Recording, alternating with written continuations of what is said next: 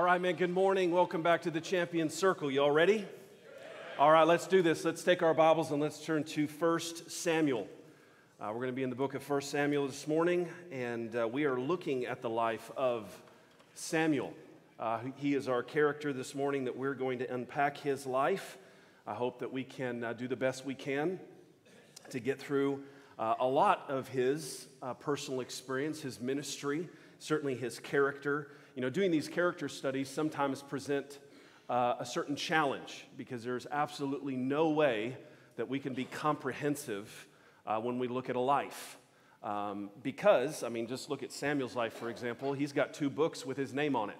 And we'd be here all day, probably tomorrow, if we were to spend time walking through in detail so much of what Samuel did. Now, the books of 1 and 2 Samuel certainly are the storyline of King David's life. But Samuel is a key character in all of that. And so we're going to have to pick and choose. And what I hope to do today is, just in case you don't know who Samuel is, I want to introduce him to you and sort of look at the entire arc of his story. And so we'll look at some of those biographical facts. But then we're going to look at some key passages. And so I'm going to cherry pick some things that I think really reveal Samuel's character to us as men, particularly the things that I believe we should apply to our life today in the 21st century. Not all of it is transferable, but I believe these things are, and I think it's important that that's how we do these character studies. Now, a lot of times when we do a character study as well, I'll give this disclaimer, we look at a character and we only look at the high points, right? So, be this guy in this way, be this guy in this way, but Samuel did have blemishes. Samuel did have problems. Samuel did have shortfalls. In fact, when I apply what we're learning this morning here in a little bit, I'm going to apply it specifically to the home and specifically to parenting and marriage. But if I'm being honest, guys, Samuel missed the mark on that. Samuel was not the best father, and we see that revealed to us in the books of 1 and 2 Samuel. And so a lot of times in Scripture, we have this great character, and we do these character studies, and we say, be like him. At the same time, we need to recognize that Samuel's not Jesus. And so when we say, be like him, we're not aiming our life to look, smell, and act like Samuel. That's not it. We're to look, act, and love more like Jesus, right? But Samuel is a good example in so many ways of that, and that's why we do these character studies. So that's Jason's disclaimer on the morning, okay? So with that said, I do want to look at some quick facts. So Samuel, let's look at chapter 1, okay? 1 Samuel chapter 1, and that's where we're going to be introduced to this character. Now, as we begin to look at the text, I want to sort of bring you in on an important fact about the Old Testament. There are 4 offices in the Old Testament that are important to us. 4 offices. We look at prophet, priest, judge, and king. Prophet, priest, judge, and king.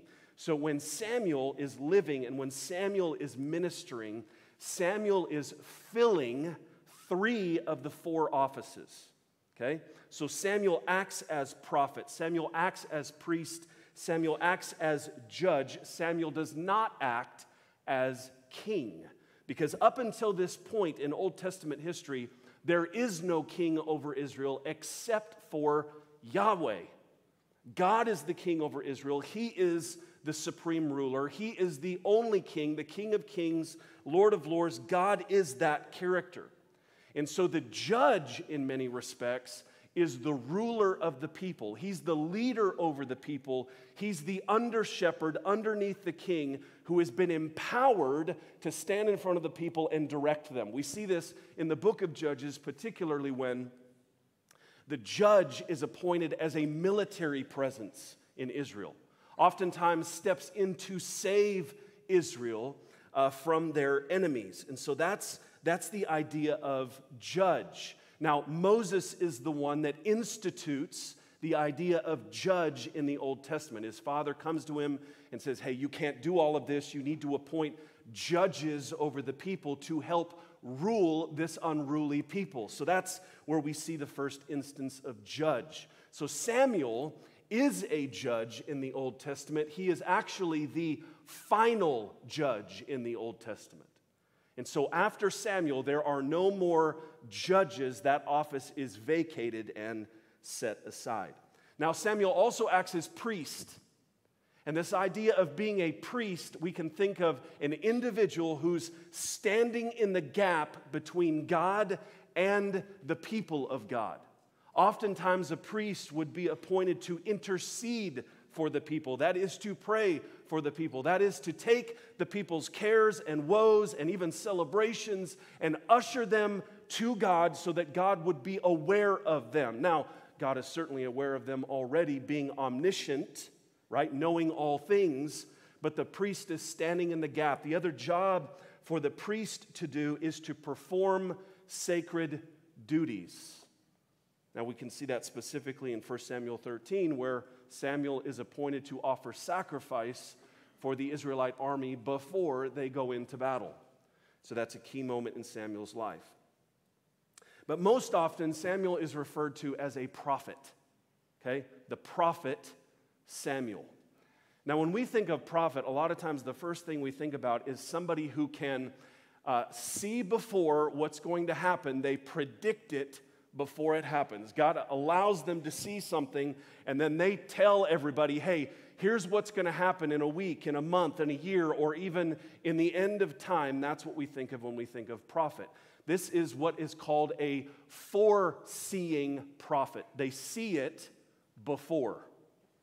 But Samuel most often acted as a forth-telling prophet. That is, he took the word of God that was delivered to him and he preached it to the people. And so a lot of times a prophet, we can even translate that and define that as preacher. He's a teacher of God's word. He's a proclaimer of God's word. God's word was delivered to him, and then therefore he delivered it to the people. So he needed to hear from God in order for him to be faithful in his calling and commission.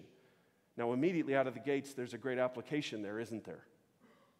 That we as men, if we're going to fulfill our calling and commission of God, that is to teach and proclaim and live the Word of God in every way, what do we need to know first? We need to know the Word. We can't live what we don't know. Ignorance is never an excuse in the Scriptures. We have a responsibility to dig into this and know it so that we can live it and we can proclaim it. As men, we're called to be leaders. And we're called to live in this direction. And how do we do this? Well, first of all, I need to know this book, or I'm not going to be successful in what God has called me to do. So we see these 4 offices. And this is important. We're going to circle back to this in just a moment, because I do think that if we look at the life of Samuel without looking at the 4 offices, we've missed it, okay? And so, again, 1 Samuel 1:1, here's where we start to look at the biographical facts. So we meet Samuel's parents in 1 Samuel chapter 1. In fact, in verse 1, it says that there was a certain man, and his name was Elkanah. Elkanah. Now, for those of you who are young dads, for those of you that are granddads, for those of you that are uncles, and you have any sway in the naming of children, I think this is a great name. Elkanah. Can you just imagine? You think that young man runs out on a football field? Here comes that's powerful. I suggest these things, and nobody likes to take my names, so it is what it is, okay? But we also meet in verse 2 Hannah, and Hannah is Samuel's mom. So Elkanah and Hannah. Now, the text tells us that Hannah is barren. That is, she cannot have children. For some reason, it doesn't identify why. The Scripture is oftentimes not a medical textbook, so we don't know the reason why Hannah is not able to have children, but she's not able to have children. And in typical case, in the Old Testament, when a woman is barren, she is devastated, because so much of the value of a woman in the Old Testament is her ability to bear children. So she believes she's worthless. Now, to be fair to Elkanah, he repeatedly tells her, hey, listen, that's not where your value is. He's a good man. It's not all shaken up into this idea that you can't have kids, therefore I don't love you. Now, others may be saying that. Elkanah is not saying that. But Hannah still feels the despair of not having a child. So what does she do? She takes her burden and she presents it to God. She prays and prays and prays. In fact, we can almost look at this as if she's begging God, give me a child. Look at verse 11 in chapter 1. She vowed a vow, that's Hannah, and said, O Lord of hosts, another way of translating that is God Almighty. She's looking to the almighty nature of God, the director of heaven's armies. Everything is under God's control. And she said, if you will indeed look on the affliction of your servant and remember me and not forget your servant, but will give to your servant a son, then I will give him to the Lord all the days of his life, and no razor shall touch his head. What is she doing? But she's begging God for a child. Now we fast forward in the story just a few verses, and in verse 20 of chapter 1, it says that Hannah conceived and bore a son, and she named him Samuel. Now Samuel in the Hebrew sounds an awful lot like the words put together that means I was heard by God. What does Hannah do? But she names her son the name that would in memoriam commemorate the fact that God is a hearing God. That's powerful, man. And again, an application from Samuel's life in the first few days, first few moments as the child is named, we know something about the character of God. In fact, several somethings. That God is almighty, that God is sovereign, that God is powerful in every way, but that also God is near to us as his people and God hears us. That's powerful. And we're going to circle back on that in a little bit. Now, after Samuel is old enough, Hannah does exactly what she promised to do, and she brings the child back to the tabernacle. This is when the tabernacle is located at Shiloh, and Eli is the priest there, and she dedicates the child to the service of the Lord. And so I want to kind of walk through this calling moment because I think it really encapsulates so well who Samuel will end up to be. So turn to chapter 3. Chapter 3. So much of this is self-explanatory, so I'm just going to read the text to you and perhaps make a couple of comments. Chapter 3, verse 1. Now the boy Samuel was ministering to the Lord in the presence of Eli, which, by the way, that's priestly language. So at this point, Samuel, even as a child, is ministering in a priestly way. It says, and the word of the Lord was rare in those days. There was no frequent vision. God wasn't showing up. God wasn't speaking to the high priest Eli. God was sort of non-existent, if you will. These are quiet years, if you will. Verse 2. At that time, Eli, whose eyesight had begun to grow dim, that's just a euphemism for he's getting really, really, really old, he couldn't see, and he was lying down in his house. The lamp of God had not yet gone out, and Samuel was lying down in the temple of the Lord where the ark of God was. Then the Lord called Samuel, and he said, here I am. Now think about that for just a moment. A young boy, he's laying down in his apartment there in Shiloh, and all of a sudden he hears a loud booming voice, Samuel. And his immediate response is, here I am. How can I serve? Here I am. Reveals something of Samuel's character. And so verse 5, he ran to Eli. He says, here I am, for you called for me. But he said, I didn't call for you. Go lie down. Go lie down. Go back to sleep. So he went and lied down. Verse 6, and the Lord called again, Samuel. And Samuel arose and went to Eli and said, here I am, for you called me. But he said, I did not call you, my son. Lie down again. Now Samuel, verse 7, this is key. Now Samuel did not know the Lord, for the word of the Lord had not yet been revealed to him. That is, he had not yet heard the voice of God. He did not recognize with any intimacy the sound of his voice. Now, we're familiar with this type of idea, right? You get a phone call, even in the days before caller ID, you would pick up the phone call and you would immediately know who it is. And why? Because you recognize the sound of their voice. Samuel didn't have a concept of this yet, but he will. He will grow in intimacy. He will grow in stature with God. He will grow in a depth of knowledge of who God is. And when that happens, when God speaks, Samuel understood the voice of God and he would respond to the voice of God. Again, men, a great application from the life and ministry of Samuel. Do you know the intonation of God's voice? That when he speaks, you can respond. Samuel heard from God and therefore would respond. Verse 8, and the Lord called Samuel again the third time, and he arose and went to Eli and said, here I am, for you called me. Then Eli perceived, hey, I know it's not me, I know no one else is around, so it must be the voice of the Lord. So he told Samuel, verse 9, go lie down, and if he calls you, you shall say, speak, Lord, for your servant hears. Think about that. Speak, Lord, for your servant hears. In other words, God, I am ready to hear from you. Now, here's how I take this. Oftentimes, when I step into a worship service, oftentimes when I step into a Bible study, oftentimes when I sit down in my study and open up the pages of Scripture, I repeat that phrase. Not because Samuel said it, but because it's such a great practice that, God, I'm ready to hear your voice. God, I want my ears to be tuned to the sound of your voice. God, I'm ready to receive what you have for me. There's a submission there. There's an openness there. There's a readiness there. And in a life where everything is going 1,000 miles an hour, oftentimes 1,000,000 miles an hour, where we're so distracted and so busy, and there's so many things, it's important for us to sit, to be quiet, to be still, and say, speak, Lord, for your servant is ready to hear.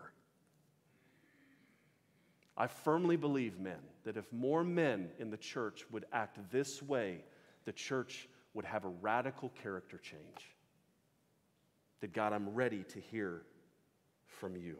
Now look down at verse 19. It says, and Samuel grew, and the Lord was with him, and none of his words fell to the ground. And all Israel from Dan to Beersheba knew that Samuel was established as a prophet of the Lord. And the Lord appeared again at Shiloh, for the Lord revealed himself to Samuel at Shiloh by the word of the Lord.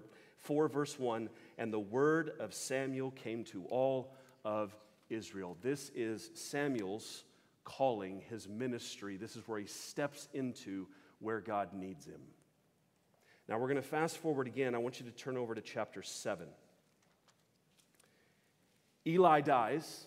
There's a significant gap, approximately 20 plus years, where we're sort of quiet in the life of Samuel. Samuel shows up. Samuel is ministering. And in chapter 7, we see a great summary in many respects of all of the ministry that Samuel is doing. I appreciate this because it's almost like there's an abridgment here. They knew that God knew I was going to be teaching this morning, so he provided the text for us. Okay? So look at verse 3. It says, and Samuel said to all the house of Israel, if you are returning to the Lord with all your heart, then put away the foreign gods and the Ashtoreth from among you and direct your heart to the Lord and serve him only, and he will deliver you out of the hand of the Philistines. So the people of Israel put away the Baals and the Ashtoreth, and they served the Lord only. Now, what office is Samuel fulfilling here? He's fulfilling the office of prophet. He's preaching to the people. Here's the truth. But he's also fulfilling the office of priest. He's standing in the gap. He's performing the sacred duty. He's leading people away from the worship of false gods and idols and to the worship of the one true God. We see this in the life of Samuel. Let's read on, verse 5. Then Samuel said, gather all Israel at Mizpah, and I will pray to the Lord for you. So they gathered at Mizpah and drew water and poured it out before the Lord and fasted on that day and said there, we have sinned before the Lord. And Samuel judged the people of Israel at Mizpah. What office is he fulfilling here? It's pretty easy. It's in the text. He judged the people. He's ruling the people here. He's directing the people to make godly, wise decisions. Again, pulling them away from falsities and pointing them in the way of righteousness, pointing them to the old ways, meaning the righteous ways, the holy pathways, have a relationship with God. Look down at verse 8 through 10. And the people of Israel said to Samuel, "Do not cease to cry out to the Lord our God for us, that he may save us from the hand of the Philistines." So Samuel took a nursing lamb and offered it as a whole burnt offering there to the Lord. And Samuel cried out to the Lord for Israel, and the Lord answered him. As Samuel was offering up the burnt offering, the Philistines drew near to attack Israel, but the Lord thundered with a mighty sound that day against the Philistines and threw them into confusion, and they were defeated before Israel. This is the priestly function that Samuel is performing here. He's offering sacrifice for the people of God. He's interceding for them, again, standing in the gap. The people of Israel are unrighteous, they're unholy, they're entrenched in sinful ways, but Samuel is doing everything he can to pull the people back to a godly relationship with God. Look at verse 11 down through verse 17. It says, "And the men of Israel went out from Mizpah and pursued the Philistines and struck them as far as Beth-kar. And Samuel took a stone and set it up between Mizpah and Shan and called its name Ebenezer, for he said, 'Till now the Lord has helped us.' So the Philistines were subdued and did not again enter the territory of Israel, and the hand of the Lord was against the Philistines all the days of Samuel. And the cities that the Philistines had taken from Israel were restored to Israel from Ekron to Gath, and Israel delivered their territory from the hand of the Philistines. There was peace also between Israel and the Amorites." Here it is, verse 15. "And Samuel judged Israel all the days of his life." Again, we see all three offices that Samuel steps into. The ministry of Samuel is strong. In Psalm 99:6, it says that Samuel was as Moses to the people. He steps into that office and leads the people and stands in the gap and is a priest to them, a prophet to them, a preacher to them, a teacher to them. He stands up and fulfills the calling and commission of God in his life. Now, I want to look at some key passages and cherry pick some things out of his story just to further expand this idea. Look at 1 Samuel chapter 8. 1 Samuel chapter 8. Verse 6 and 7. Give you a little context here. As I mentioned, there are four offices. The fourth office is the king. Samuel was not the king. During Samuel's ministry and life, God is the supreme king over Israel. As we get to chapter 8, the Israelites say, "Hey, we need a king. We want a king just like the other nations. We want to be like everybody else." And they are, in many respects, rejecting God as their sovereign king, and they desire a king for themselves who will sit on a physical throne in one of their cities. Now, this seriously hacks Samuel off. He is not happy about this at all. In fact, he takes it very personally. Am I not a good leader? Why are you rejecting me? Okay? And so what does he do? He takes his burden and presents it before God. Verse 6. He says, "The thing displeased Samuel." The Hebrew there is strongly displeased. Samuel could not be more upset about this. And he says, Samuel, when he said, "Give us a king to judge us," and Samuel prayed to the Lord. And the Lord said to Samuel, check this out, "Obey the voice of the people in all that they say to you, for they have not rejected you, but they have rejected me from being king over them." Here's the point that I want to make here. Oftentimes as men, when we have an important decision, or when something has gone awry in our life, or when we just feel like we need a little bit of counsel, we will throw that up in prayer. Emergency prayers, 911 prayers, whatever you want to call it, we'll toss that up to heaven and say, God, I need you. I need your counsel. I need you to step into the gap here for me. But I believe what is different from Samuel and a lot of men is that we'll ask for God's counsel, and God may give it, but we don't follow through on the counsel. Is we'll toss something out and say, "God, I desperately need your help in this thing," but at the end of the day, when he tells us what to do, we sort of turn our back and walk the other direction. We don't want to heed the counsel of God in our life. We may desire it, but oftentimes we don't heed it. Something about Samuel's life is he had such a close relationship to God in prayer. There was such a depth of intimacy there that even when God's answer was disappointing, even when God's answer didn't make sense, Samuel followed through on that because he understood that God was the king. He understood that God is the sovereign. He understood that God is the one that is in control. He understood that God is the creator God, and therefore he was going to pursue and he was going to do exactly what God prescribed to him. Men, this is important for us. Not that we would just seek the counsel of God, but that we would heed the counsel of God. Where do you seek the counsel of God? You can seek it in the Scriptures. You can seek it in prayer. You can seek it with godly counsel and advice, wise counsel. But when you receive it, you should heed it, because to turn your back on it becomes sin. Now we're going to fast forward again. Look at chapter 12. So God has chosen Saul to be king over the people. And because Samuel is stepping down from his leadership role over the people, he is allowed to give a farewell address. He's stepping down because he's no longer the primary leader. So look at verse 19 of chapter 12. It says, "And the people said to Samuel, 'Pray for your servants to the Lord your God, that we may not die, for we have added to all of our sins this evil to ask for ourselves a king.'" They realized, after it was too late, oops, we shouldn't have done this. So Samuel, priest of God, prophet of God, interceder for us, step into the gap and pray for us because we have heaped up this sin. Look down to verse 23. It says, "Moreover, as for me," Samuel is speaking, "far be it from me that I should sin against the Lord by ceasing to pray for you, and I will instruct you in the good and right way." Here's what I see here. We've already established that Samuel was a man of prayer. He had such a depth of intimacy with God in every way. But Samuel considered it a sin not to pray for those in his charge. "Far be it from me," he says, "because it is sin.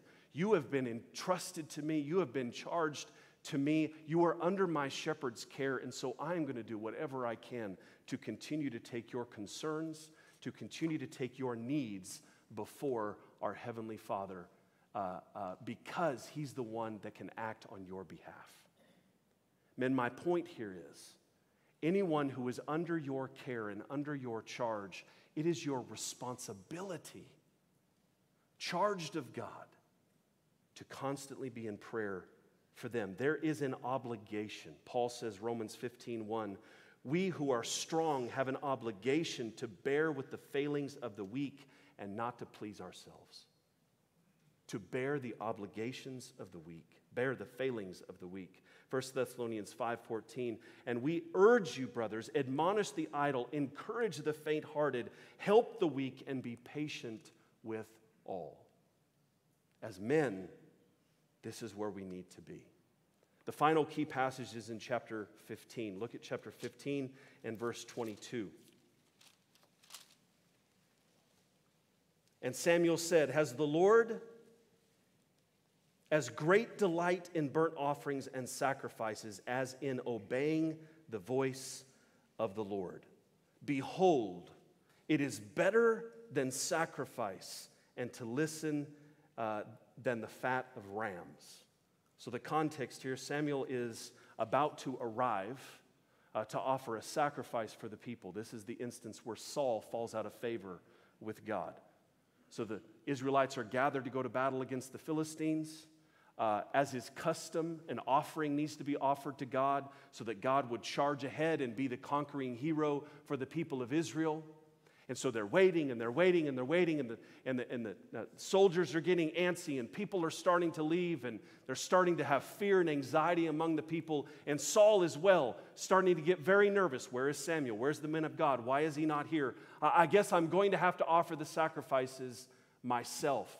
This is a checkbox moment for Saul. Let's just offer the sacrifice, get it over with, and let's go to battle. So that's what Saul does. He stepped into the gap where he shouldn't be. He offers the sacrifice. And then Samuel shows up. And Samuel says, "What have you done?"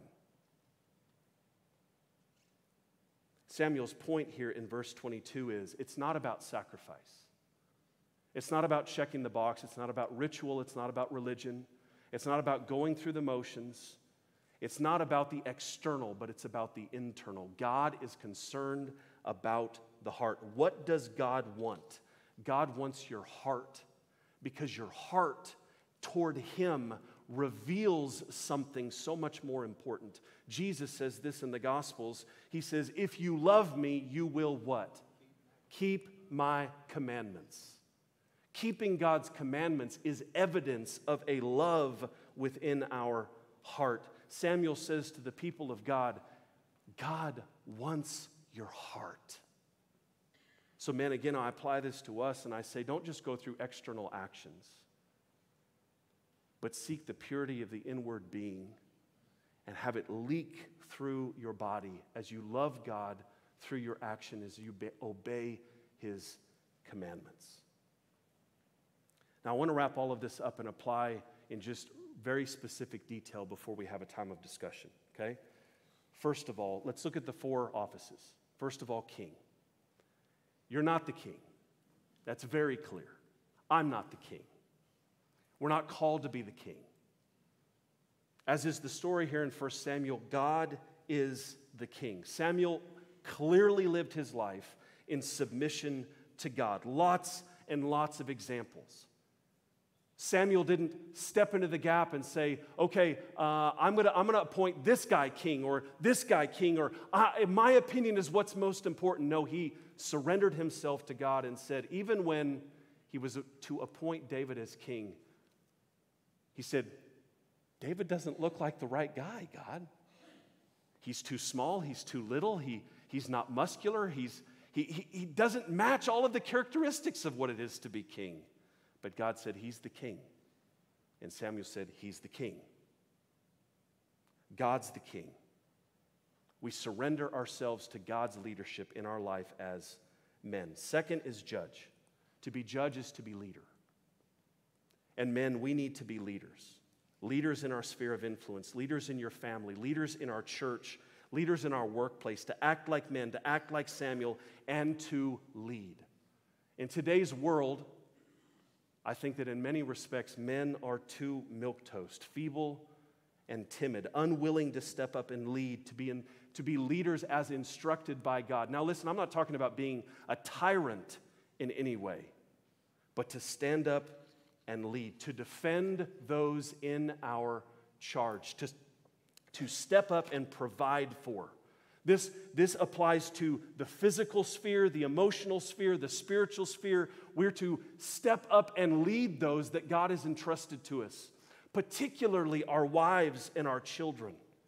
One writer says it this way: though under attack from all sides, the man as a head makes decisions for his family, both popular and unpopular, because he loves those affected by his choices. He considers their perspective before steering to the left or steering to the right. He doesn't micromanage, but he does drive from the driver's seat. He leads his children and he leads his queen as he follows Christ.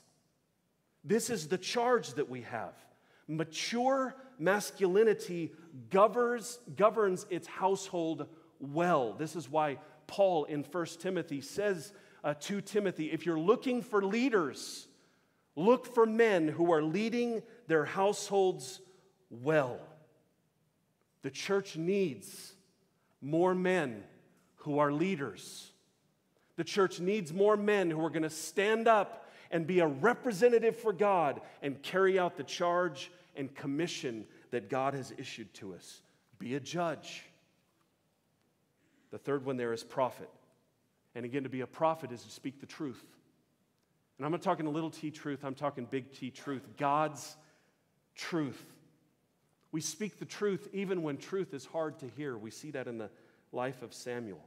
And as prophets in our own home, we have the great privilege and responsibility to speak truth to our families, to speak truth to our wives, to our children. The reality is that there are far too many wives and far too many children who have never heard their father speak the truth of God over them.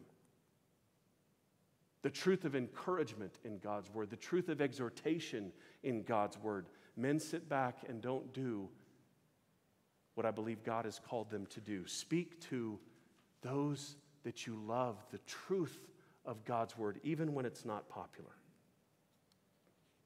And finally, priest. As priest, Samuel interceded for the people. He stood in the gap and lifted up the nation to God. And as priests in our own home, we have the great privilege and responsibility to intercede for our families, to intercede for those in our workplaces, to intercede for those in our church, to intercede for the leaders of our church, and we could go on and on and on, kneeling in prayer. That influence that we have in heaven, there can be no greater calling. Men, as we look at the life of Samuel, and in the brief session we've had this morning, for me, it's judge, prophet, and priest. How can I, as a man of God, live Samuel's life? I need to do those three things. If I'm going to be a champion, standing in the champion circle at the end of days, I believe that this right here wins trophies. I believe this mentality wins championships. I believe this mentality is what leads my family to be successful and leads them closer in relationship to God. I'm going to encourage you to sit around your tables here this morning and talk about this. Flesh out in more detail what it is to be judge, prophet, and priest. And here in a couple moments, I'll come back and pray.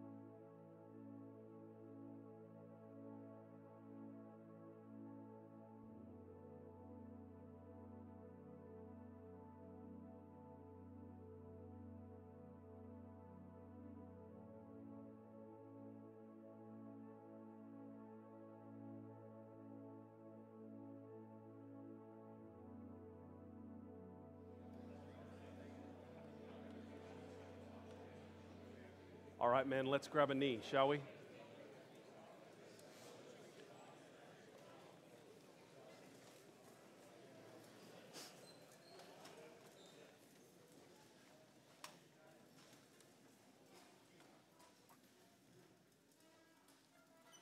Heavenly Father, we thank you for this time of Bible study this morning and for a life in many, many respects well lived.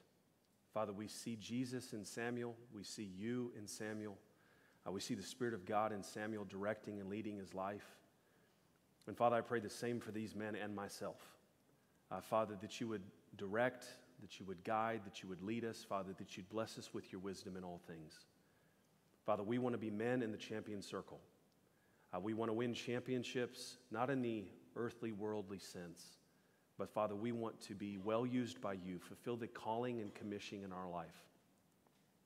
Father, I pray that for each of these men today, that you would help them to be the men that you've called them to be, as judge, as prophet and priest and their families, in full surrender and full submission to you as King. Father, for the men that have problems, burdens that they're bearing this morning, questions in life, and they're throwing up their hands in disbelief or discouragement and anxiety or fear. Father, I pray that you would meet them at their point of need. Father, let there be another man in their life that would wrap their arms around them and encourage them and, Father, walk with them and give them counsel. Father, I pray that you would anoint us as men for those moments to bear one another's burdens. Father, as we go out into the marketplace today, as we go out to our families today, Father, I pray that they would see Jesus